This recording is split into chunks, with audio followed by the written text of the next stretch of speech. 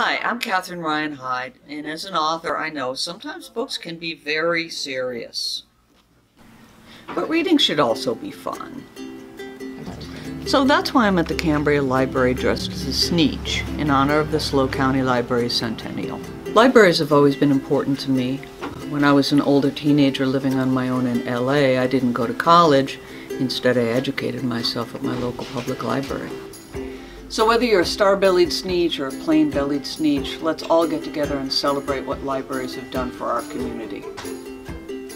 Happy birthday, SLO County Libraries.